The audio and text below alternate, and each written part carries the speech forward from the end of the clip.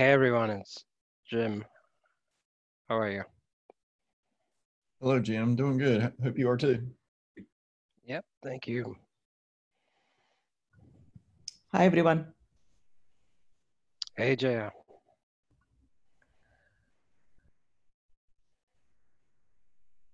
I think we had Oz on, but he dropped, Yeah. probably rejoining.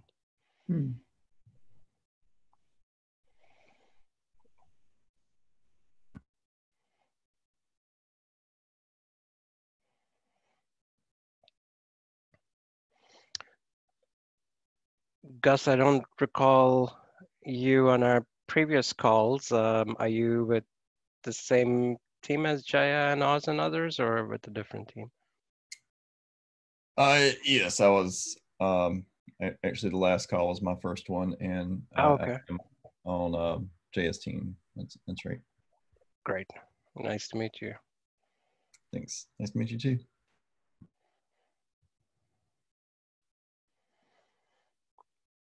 All right, so I'm not sure if Robert's joining. Not sure if Erica is. I know she set up the meeting for us, but not sure if she's able to make it. So we can get started in a minute or so if she's not here.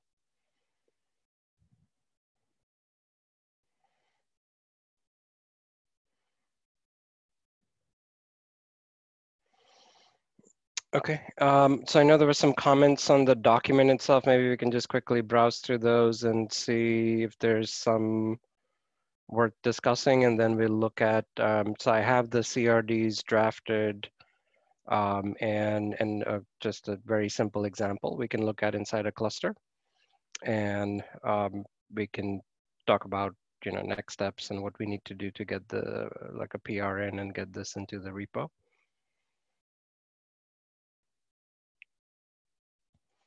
All right, so let me share my screen and I'll just pull up the doc. If anybody needs the link, I'll also paste that in the chat for us. Yep.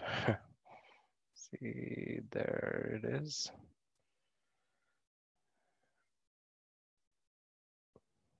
Okay, so let's just go back up top and see what's left to be addressed.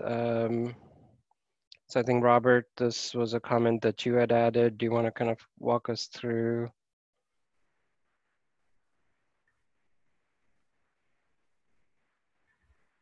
It's kind of hard to see. Let's see. This is talking So about events. Oh, yeah, I think I was just commenting on the definition of where state lies. So is state of the underlying system or state of the violation, or what? So I think this is more commentary than a particular Okay. suggestion. Okay. So, like I said, I'm kind of on a small phone screen, so Oh, okay. hard to see it again. No worries. Okay, yeah, it's just kind of scanning through it. Yeah, it's talking about state transitions, and I guess the idea is to record some of these states, right? So we're interested in policy results, obviously, as a state. Okay, that's fine. Then I think we were talking about audit logs, and also I think, Robert, this one's from you too, which is talking about, yeah, audit logs serve a different purpose. That's correct. Yeah, so I think the idea Okay. we shouldn't be intertwining policy results with an audit log. I think Right. in some sense those are totally distinct concerns. Agreed. Here, I guess I was trying to, at one point, if you recall, there was a discussion of should we be using the, if there's flexibility or a proposal to provide more flexibility into the audit policy and allow multiple sources of writing to the audit logs. Would that make sense to put policy results there? But perhaps as another output stream, but I don't think it replaces or it doesn't overlap with having a policy report. And I think that's what you were mentioning here too. Yeah, and I think I've probably gone back and forth myself on that, and I think I come back to where you originally were, Jim, and that as a convenient mechanism, I think we were looking at the SIG auth opportunity, but when you take a step back and say, where does this logically belong? For me, it doesn't really belong in the audit log. Right. Okay. Sounds good.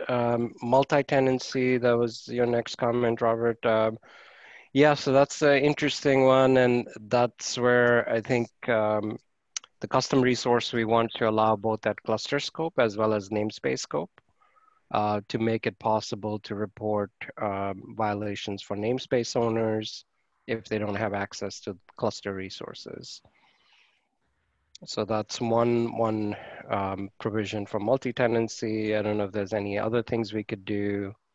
And of course, if there's sensitive data that we don't want to display, then it should be shown at cluster, scope, and role bindings, etc. need to be configured accordingly.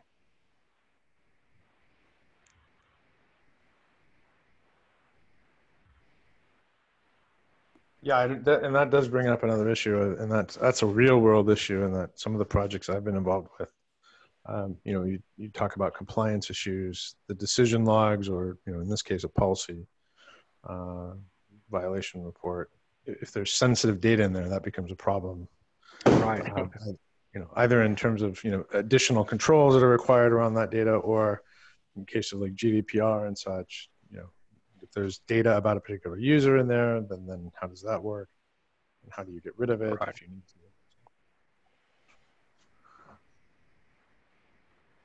Yeah, so this, of course, what we would want to, and perhaps it's worthy of noting somewhere, either in documentation or even in comments, that proper role bindings and roles should be created to access these CRs, right? Because there will be information, just like with other cluster information, there's potential data which could, I guess, be considered under privacy laws, right? Like usernames and things, or even just system names, things like that, which may be considered sensitive.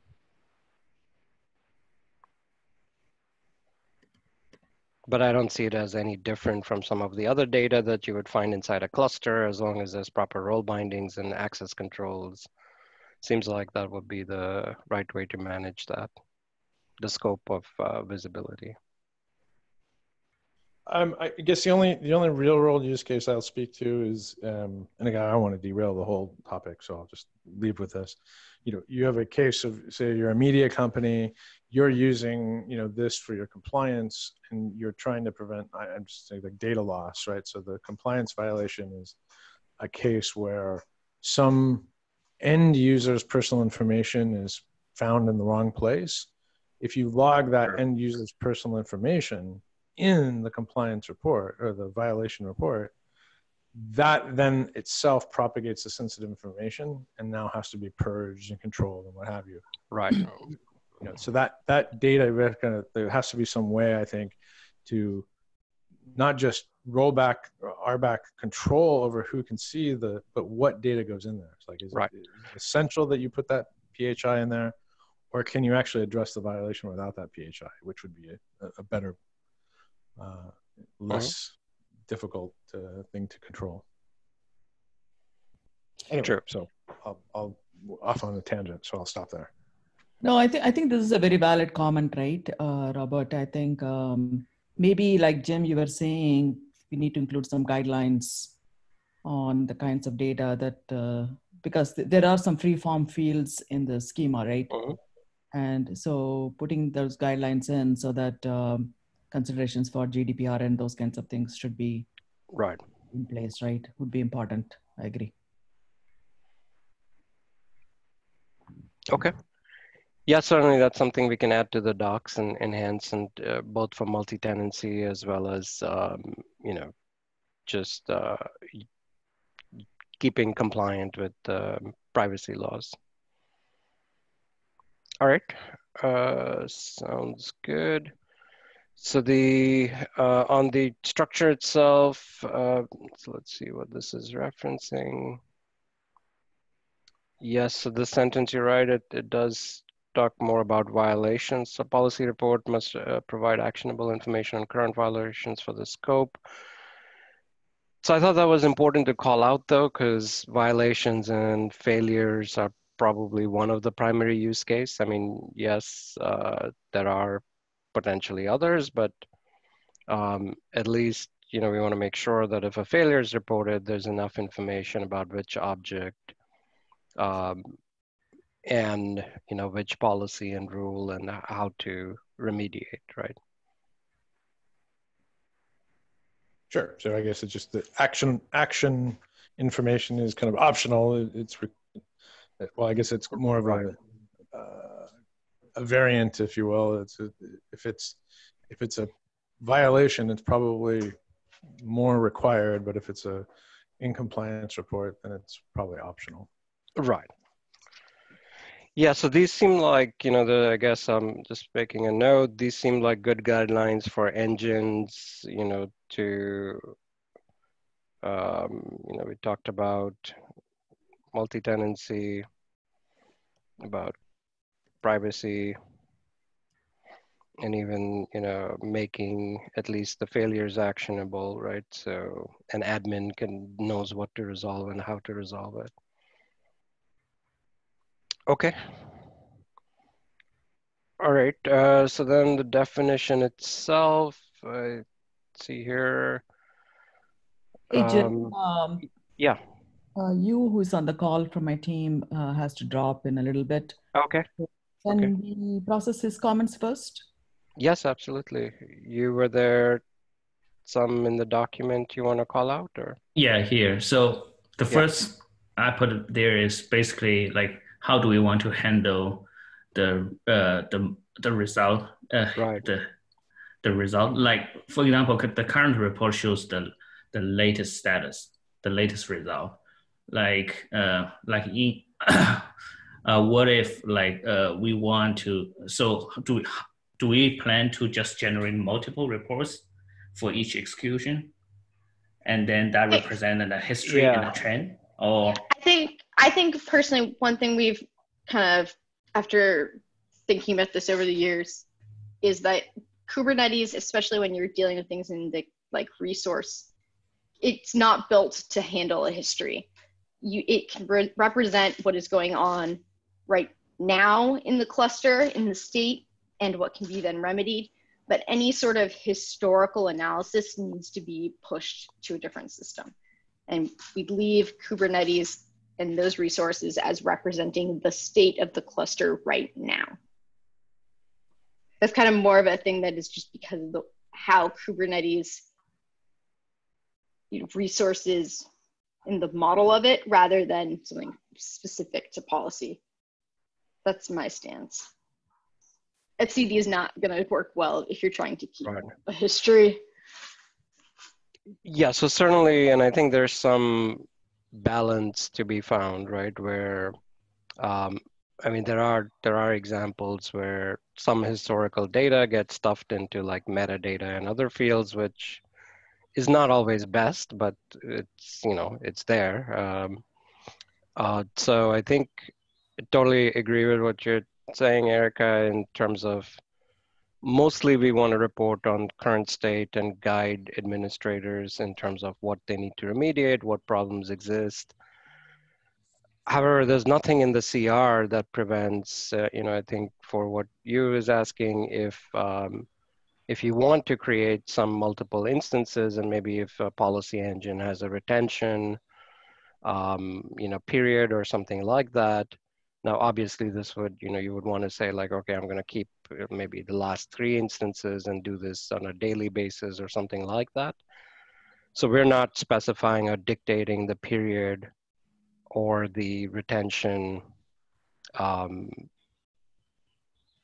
here. Again, these could be guidances to, when we could state what Erica just mentioned, that the idea is for current results, but it makes sense if some upstream management system is, let's say, retrieving information once every hour, you want to make sure at least you've covered like your hours worth of retention, right? So something reasonable like that would make sense to perhaps Like for document. example, if you have a policy resort that shows a violation because of some pod that's running something it shouldn't be or whatever, and that pod gets deleted, having the policy result a lot around still that was the violation isn't, all of a sudden it becomes not as useful. It's, oh, did you keep the information? What pod? Well, the pod's changed.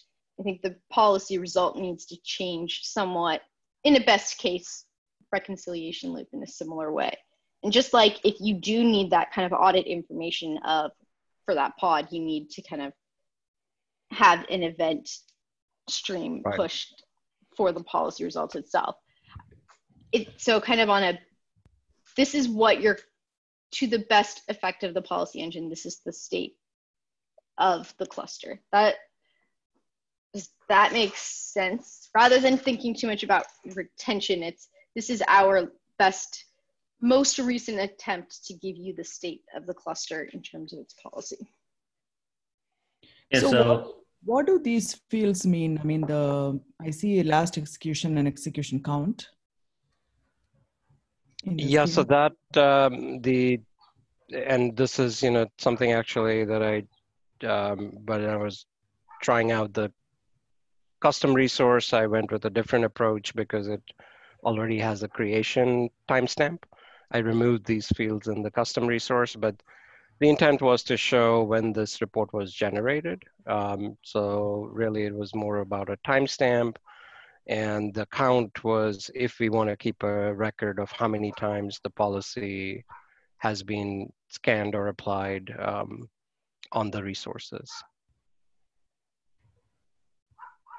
Okay, so because, for example, in our concept, right, we have a policy controller that will process the policy against the control, and it can be configured to run every so often.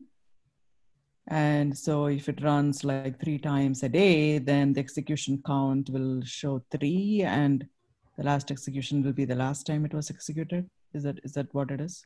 That's exactly right. So, and of course, if the policy engine keeps, let's say reports up to 1 day or 1 hour, or, in addition to the current, then it would have to, the last execution or the creation date of the resource would tell us which one's the latest. So it will basically create multiple policy report instances, right? It's possible. We're not preventing that, but to Erica's point, I think we should have some guidelines on how to get to the most current. So it's very easy for admins to see the current state, right? Because that's the main thing we want to help with. Yeah, the reason we are bringing this up is because we have heard some feedback from customers that they would like to see the historical trend of things so that they can know if something is going wrong, right, on their managed, so that they can do RCA. That totally makes sense. And I think even we can look at metrics as an example, right? Prometheus inside the cluster typically keeps some amount of very, very limited history, right? Like 15 minutes or something by default. But of course, everybody wants metrics for the last month, last year. So you would push that into a management cluster or some other management tool offline, or that tool will pull the data through events or through other mechanisms, and you can have long-term storage there. Okay, I think we get the idea, and I understand Erica's concern and share that. So I think this brings up a good point. Like I think we way back a couple of years ago when we were helping my intern build the container scanning operator thing, I think we pushed Prometheus metrics for it, and that was like a really cheap way to kind of get a history of the policy violations. I don't know if it still does that, but we could talk about like standardizing on that. Like we recommend you push your controller also pushes these violations to like Prometheus using the same kind of format or something. Yeah, we can take that offline, and if necessary, come bring it back here, because we do have a observability component that we'll be integrating with as well, which is going to be collecting metrics and such. So, so that's good. Okay. Are you? I don't know whether you dropped or he's still around. Yeah, I'm still here. Yeah, the other thing is like we do want to provide some kind of URL. For example, one use case is like we have a controller that generates that scans image vulnerability, and then once there's a vulnerability, it'll generate a custom CR. It's a CRD. It'll be named as a image shard, the shard of the image, and in that CR it contains some detailed information like what vulnerability exists in this image. But today, in today's report, we only show some summary information like you have violation, you have failed the policy. So currently, the structure doesn't allow us to provide deep linking into the details of the violation. Right. So there would be a status and some summary data. I think if you need any other custom data that would belong in the data field, at least in the structure right now, where you can put any links, any additional information you would require. And you can also use, for example, if you want to point to a particular pod as that source, of course, you can use either the resource or if the entire report is, just for one violation, you can use the scope to point to that particular object. So there's some flexibility there, but yes, it would end up being like just generic data in this map, a string map, where you can store additional fields like that. Ignore my ignorance on the implementation details, but architecturally, it might be nice to have other components decorate these results with that kind of more detailed information. Is that supported? Is that a pattern that's used? So the policy engine creates a resource for the violation, and then some downstream system can annotate or decorate. Annotate is a bad word given that it has annotation meaning, but add data to the fields to enhance the report.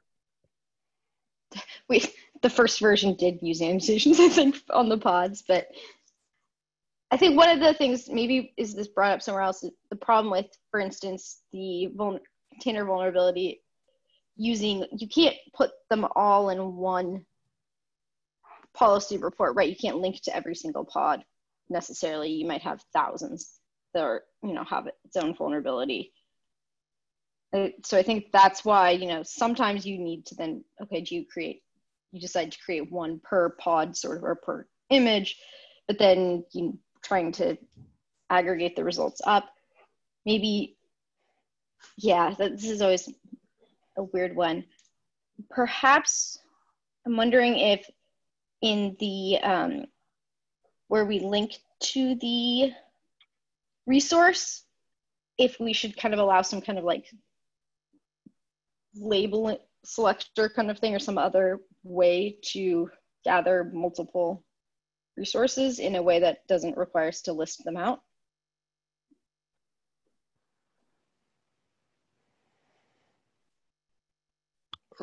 So instead of just having a data map, like provide something like a selector, which yeah, maybe we need some kind of selectors to select for large numbers of either which we can also note that a policy report can refer to other policy reports in its violation. Right. Yeah, so there is some room for aggregation here, right? So you can, of course, you can have results which are referencing different objects and perhaps even different rules if needed, right, within the policy scope. So in the case that you was describing, if it's an SHA, if it's like a SHA, like index or like a hash, how would, that's another custom resource in the system. So if you want to reference it as a resource here, you could, but yeah, to your point, Erica, if you want to, just reference all of those, right? To say that, hey, we're just saying that there's more than one image violation or an image of this type, because the same image could be used maybe in multiple pods, and you don't want to reference each one separately, but you want to group them. Then yeah, labels is an interesting idea to just have a selector. So in that specific example, are there some common selectors or labels that can be applied? Currently, the current information for that operator, no. It's basically it's generating multiple CRs. It's generating basically just generating multiple object of that custom resource.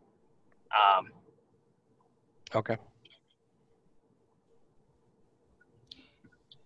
I think the concern here is that tools that are going to be processing this information, right? Information that is in the data area is not something that they can count on, in the sense that,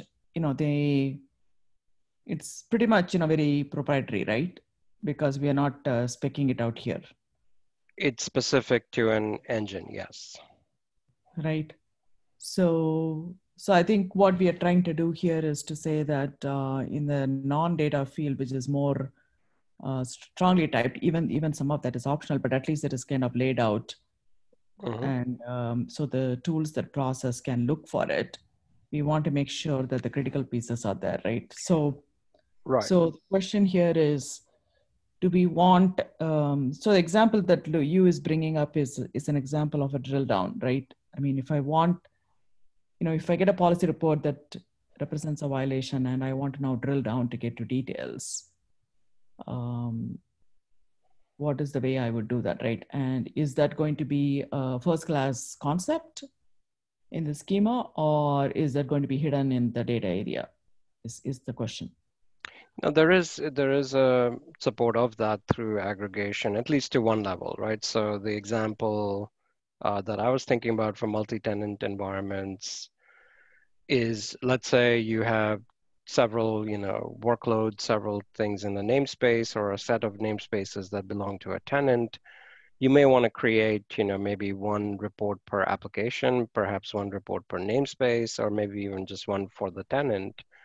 And the structure allows that just by, saying, okay, what your scope of the report is, and then what the results are. Now, what we haven't thought through, or at least I haven't, thought through, is if we want reports to be nested or reports to reference each other, how would we do that or support that?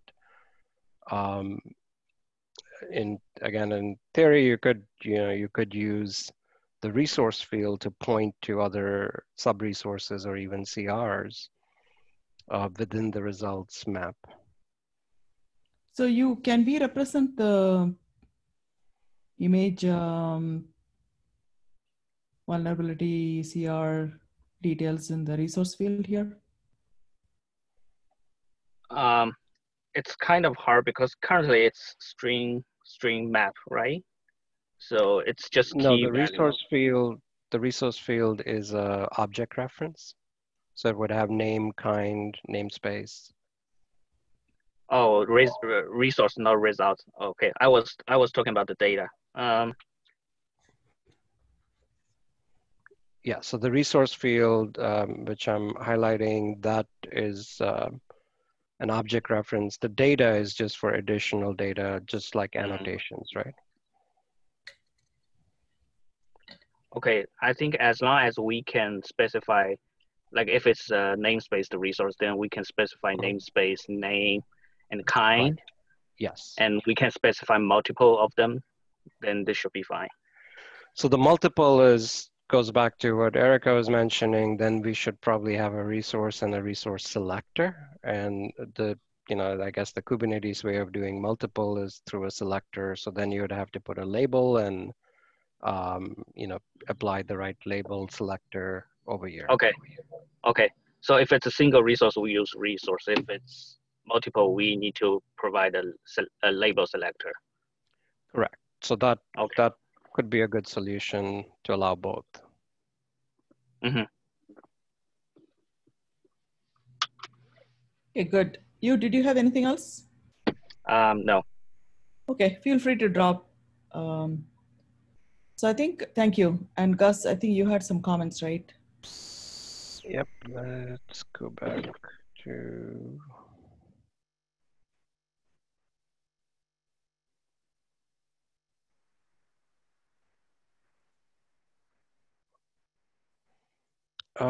Yeah, so this, Gus, you're mentioning about multiple clusters in a single hub, or I guess like a management cluster, like I was mentioning. Anything we could do to help with that in the structure, or? No, I really added that comment to basically poke my team to see if there was something additional we would need to handle that case. I think our management of policies that are being distributed to multiple clusters are probably kind of falling into this multi-tenant idea here. It's just a different way of thinking about it. I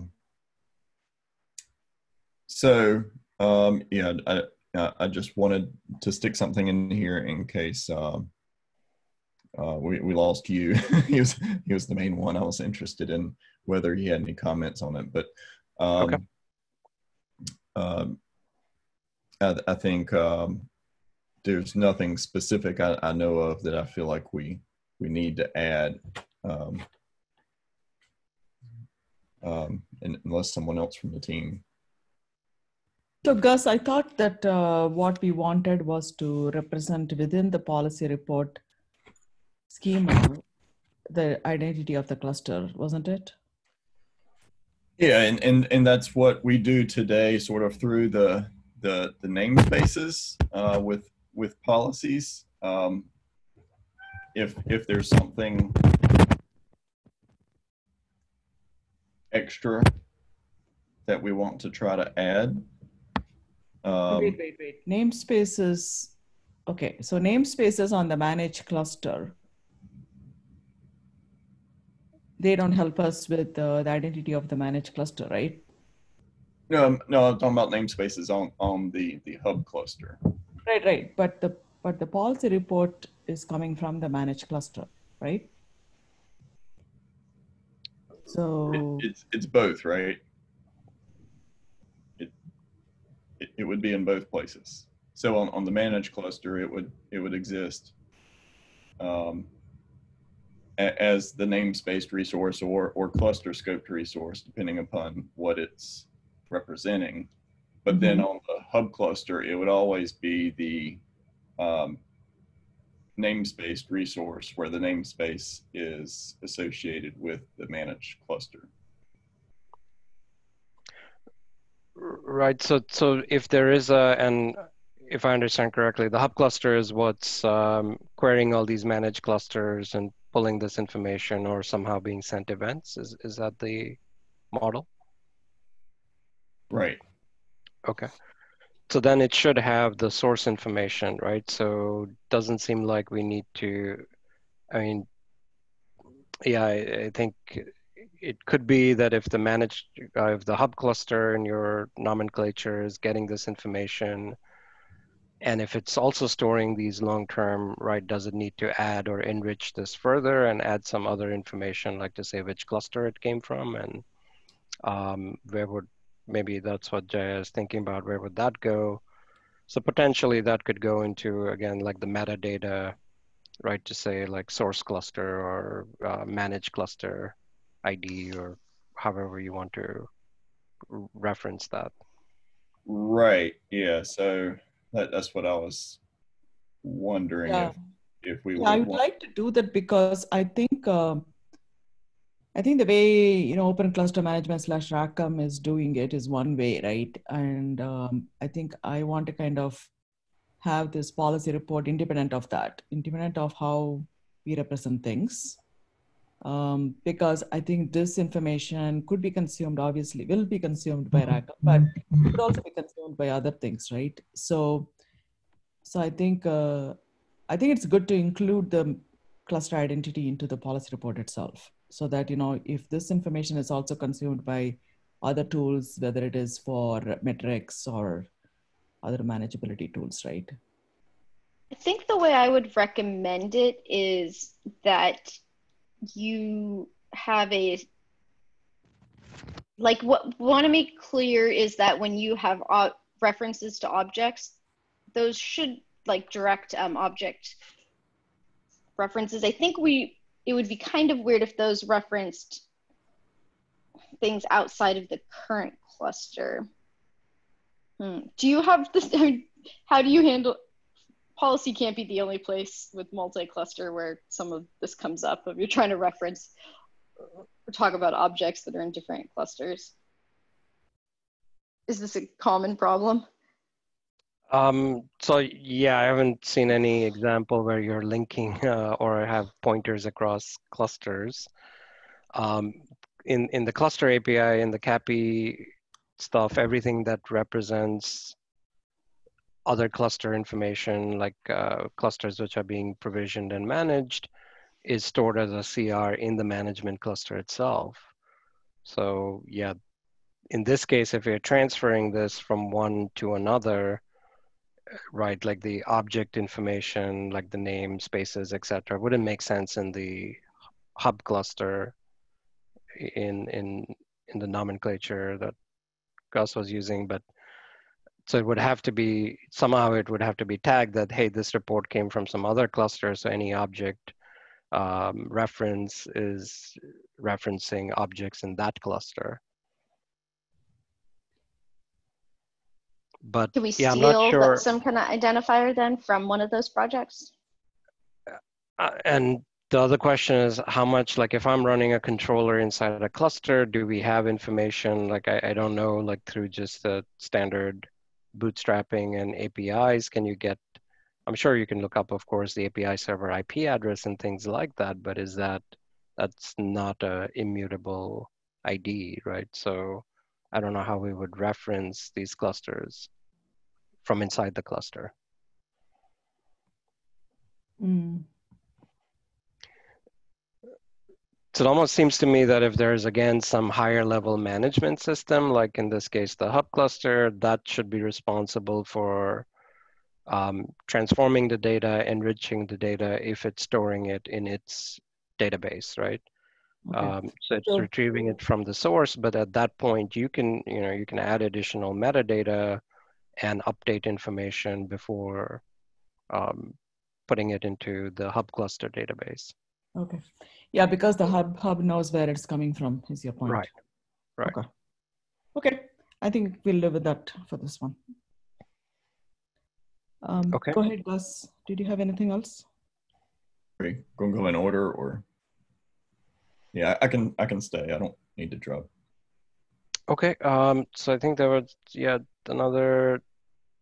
So Robert, you had a previous comment over here on the toll spec status and design, and I tried to write that up in a better manner, like to describe what the difference here was and why we were deviating from that model. Not sure if you had some time to take a look at that, if there's anything else we need to write over here, or if this seems. I'll take a look at it. I'll look after the call and close it Okay. off.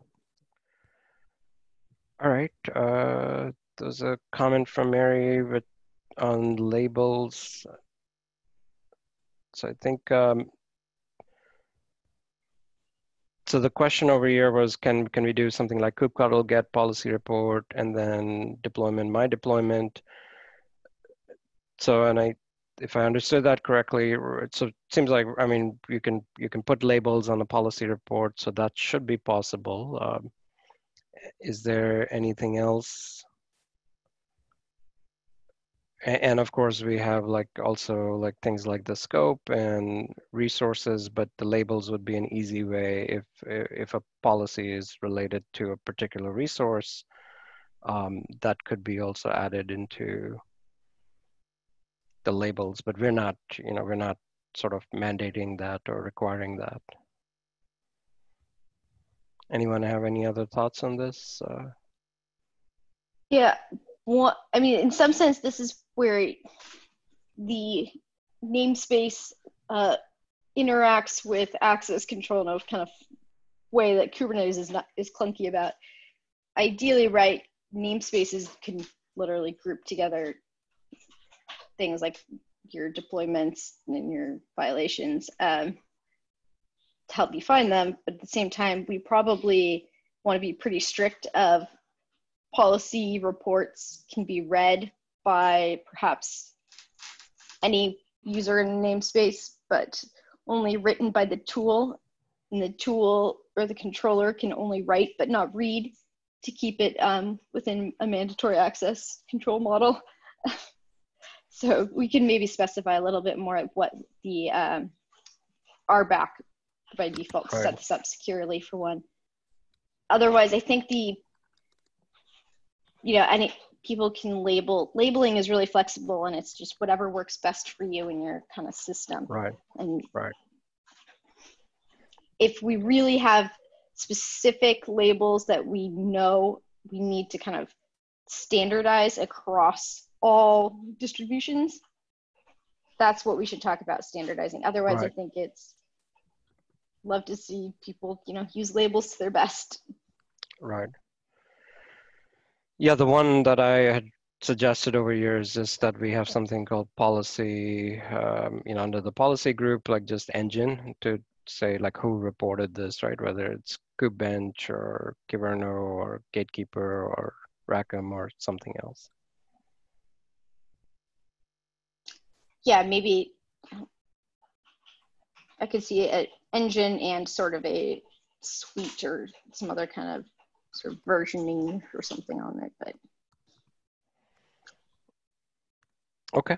Yeah, I'm sure as we start using this in real world examples, we'll come up with more structure, more ways of tagging and classifying that would make sense. I noticed we don't talk about owner references here. Yes. So initially, when we were dealing with just violations, it was fairly straightforward to have an owner reference back to the object, right? That was creating the violation or the policy rule. But now that we've moved into a more generic structure, yeah, there's no mention. I mean, it would be up to the engine, and potentially the engine's just recreating this report periodically, right? We're not really maintaining this.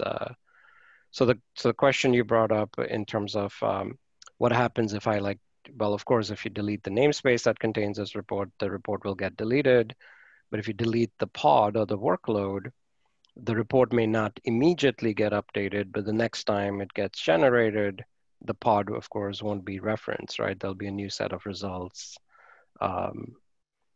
in that report. So yeah, so I hadn't, other than that, I'm not sure what else we would want to mention or how we would want to deal with, if there's a need to have real-time sort of updates. If you delete the pod, does the report have to be updated right away? I don't think that's a strict requirement, but open to suggestions.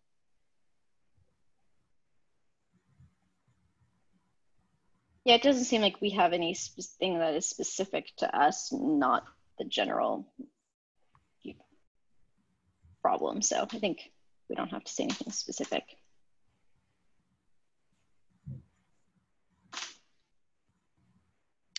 Okay. All right. So moving further down. So Gus, you mentioned on. Yeah, you already talked about URL sum. There's certainly the drill down case, and there could be other cases too. In some cases, it's probably fine that a annotation or something could be created. Right.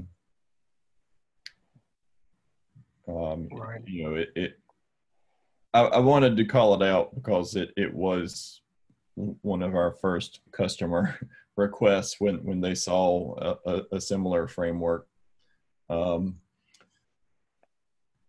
the your engine label, is going to reference in some cases, like you mentioned, KubeBench or something, that has a specific home that could be linked to. I don't know that it's worth defining a specific URL that goes along with that. I think the main discussion point was probably what you already covered, related to the selectors and that I forgot what the field was, but Okay. Yeah, so I think the prior discussion was on the resource selector. So either having a single resource or a resource selector.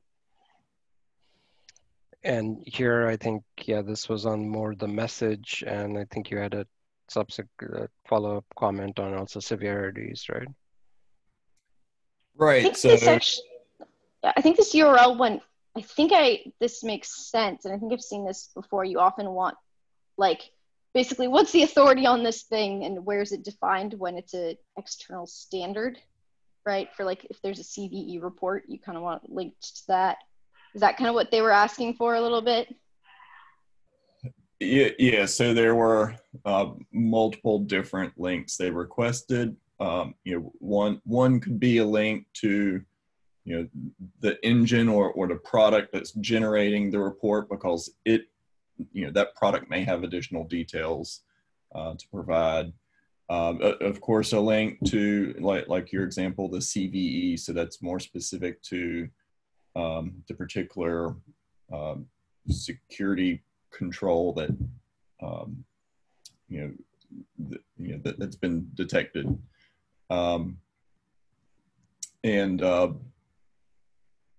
I guess the other link would be maybe some more general links on could be like the link out to KubeBench or something where there's some more general information on the scope of the policy or something like that.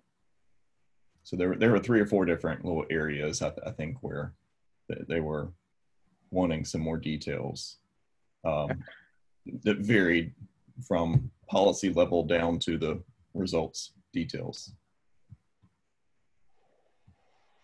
So, but could those be put into the data map as different fields, or how would, so obviously if you're looking at this in a product with a user interface or a web interface or a console, then you would, you expect those to be translated into links and things you could click on. But in terms of the raw data itself, I mean, titles, yeah, that could be. Yeah. So every link, would have some kind of title or description that goes along with it, probably, and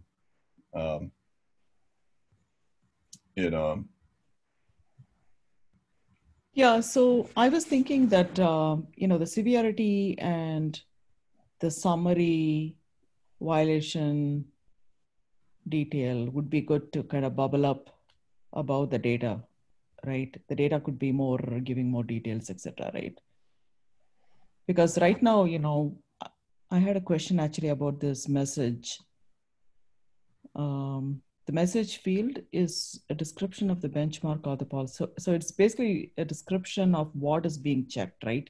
It is not a description of what was the result of the check.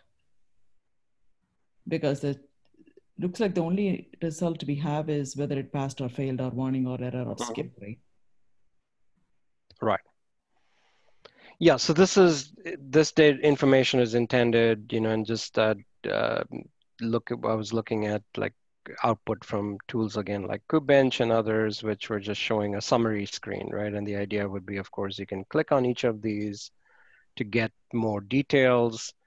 And I think what we're discussing is where are those details captured, right? Is it back to the policy engine, or do we want to standardize on that next layer of details as well? So, yeah, I'm not Sure, and there's no doubt that this information, like even categories and severities, is super important. That's definitely not the question. The question is, do we need to standardize or try to standardize, attempt to standardize right away, or is this something, like as we talk about, we had even mentioned like the CVSS scoring and things like that. Seems like we could, you know, as we get familiar with and look at tools which are using this structure, we will have a better sense for what to pull up and make top level fields. Yeah, I think from, given what we are working with is a management tool, anything that we show on our dashboard or exposed through APIs, we want it to be actionable, right? So in order to action on a violation, I think the first thing the ops team will need to know is how critical is this, right? So that's why I think the severity becomes important, right? Because otherwise they wouldn't know which one to prioritize and action upon, right? Sure. So, right. So it seems to me that at least the severity is something we want to bubble up, is what I would say. Right, but could it not be still used where the severity is in the data map? I mean, you could. I think my point more is that whatever is in the data map, I view as really not standardized because it is pretty free form and it's not spec'd out, right? So I think it's going to be hard for us to. Right. That's the challenge I'm facing, because I think the way I look at it is, okay, so Rackham is managing a bunch of managed clusters. It's collecting all these details, right, and bringing it to the hub, and then it provides a way to action them, etc. But then in a real hybrid environment, I fully expect that customers would want to pull the data from Rackham and maybe feed it to something else, right? So think of it as, yeah. Yeah, no, that makes complete sense, right? But the question is there a standardized way of reporting severity or a score or some other? Probably several, right? Maybe we should make our own. Just add another. Yeah, so I don't know, and it just seems like a topic we would want to research and dive into a little bit deeper and then come up with some proposals if there's a way to standardize, or even if you're dealing with multiple policy engines, one way of managing it is you look at the engine label, and then based on that, you can expect certain fields in the data, right? So yes, it's freeform, but it could be that each engine publishes its subset of data, which, just like with annotations, right? That's the approach folks have taken with annotations, that if you're using, let's say, some HCI, which has its own networking, it's expecting a certain set of annotations to be there to drive the configuration of that networking. So I don't see why it can't be used, even though it's, put in data. It's just, is it worth trying to standardize at this point without sort of seeing that real world experience is my question. Okay. Yeah, that's fair enough. I think what I'm saying is we will definitely put that field in it, right? I think. Absolutely. Yeah. So, and anyway, since we are going to be open sourcing what we are doing, I think we can get feedback and evolve it and bring it back. That's fine.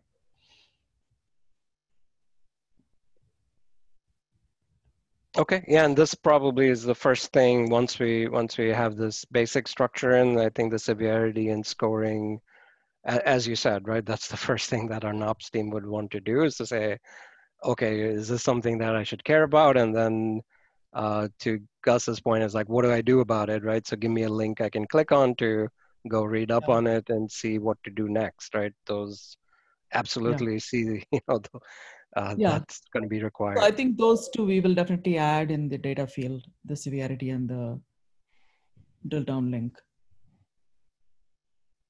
Okay.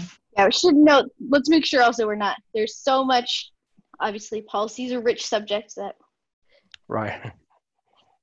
We don't have to put everything in here. And if we come and realize like there's actually a different another resource that would complement well, we can talk about that in another iteration too. Right. Yeah. I understand the challenge. yeah. I was just like, I keep thinking of things I want to add into this resource. Yeah, I know. Maybe I want to step back.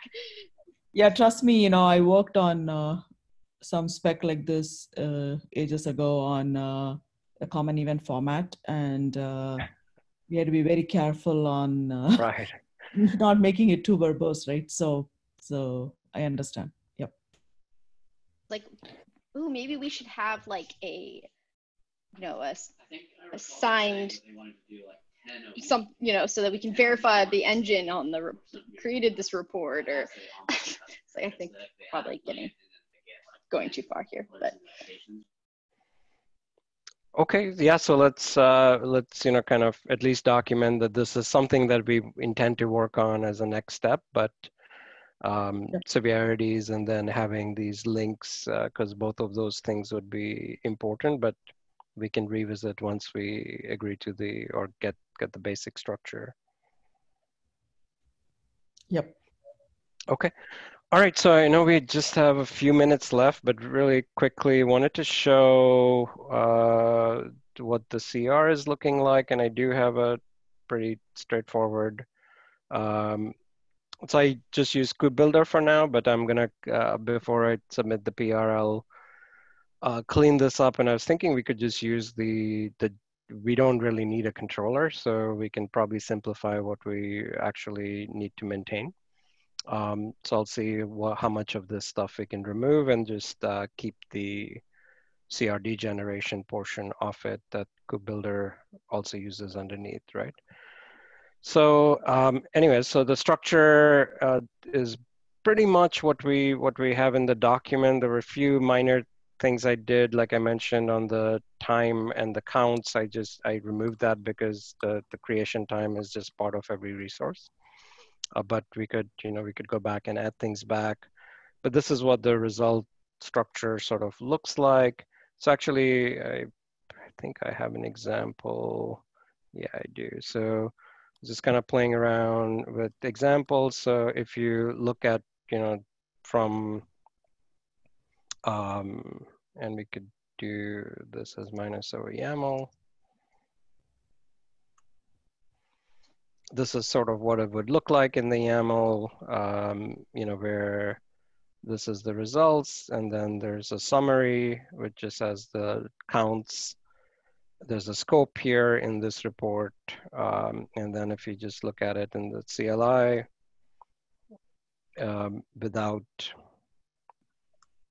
so it would look something like this, right? So it's saying there's a report.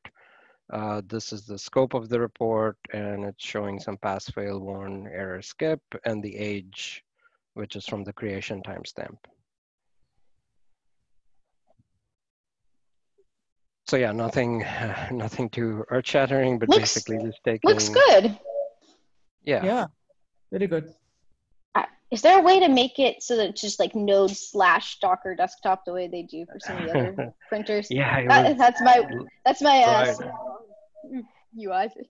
Right. So unfortunately, there's some limitations with this. So right now, the tool we're using, KubeBuilder. is to, and it uses a framework to generate CRs, right?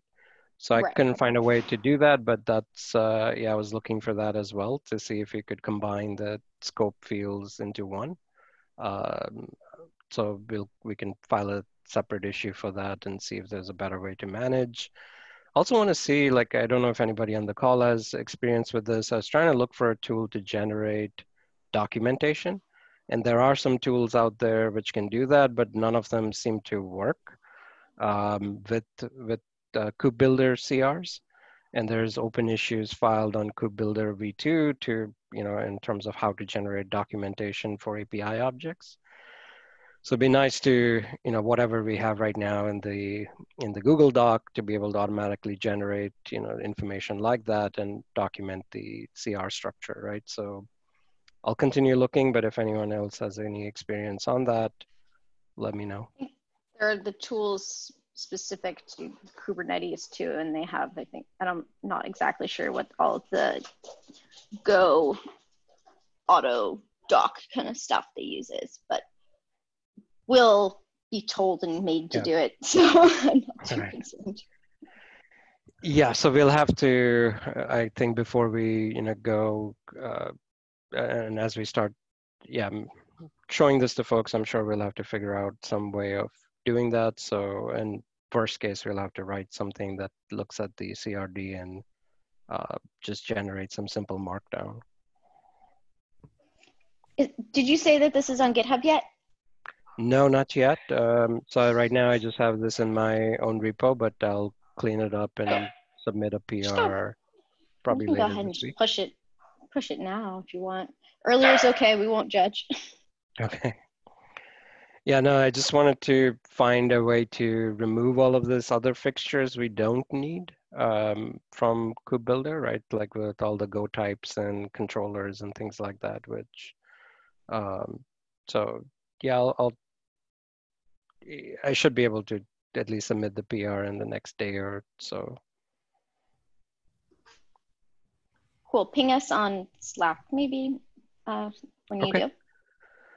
All right, yeah, we'll do. And again, examples would help. So if anyone has, other additional examples, I know last time we had talked about doing like 2 or 3 examples from Rackham and other tools. In fact, both you and Gus have done the examples. That's how we gave the feedback. So do you want those put into this doc itself, or how do you want to do it? Yeah, or just send them on the Slack channel, or put them in I guess you could add them in as a comment in the doc, or just put them in the Slack channel and I'll add them to the doc. I don't know if everybody on Slack, maybe just let me know if someone wants to write to the doc. I can give them write access, because right now it's like world readable and anyone can comment, but not everybody can edit the doc. We can just add a comment, right, Gus? Yes, we can add comments. Okay. Okay, so we'll do that later today. Okay. That'll be great. So the next step is next week there is a call. Is that right? Yes. So I don't know if it's a next week. My suggestion would be let's do another internal call, go through everything, and we should have like the CR working by then, right? So we can try it out in different clusters. And then if, next week we'd also talked about potentially, presenting to SIG, SIG Auth, right? We could do that next week, but it may be a little bit too early. If so, maybe we do that in their subsequent meeting, if not next week.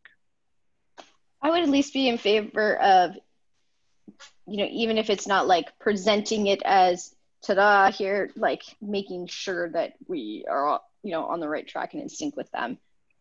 I think we don't want to. Yeah, we could give them a quick update. Yeah. Okay. So is that called the same time, or when is that called? It is at 11 a.m. my time, specific time. Okay.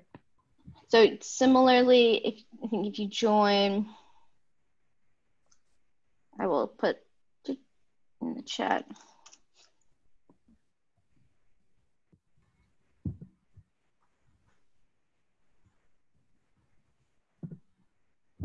Oh, okay.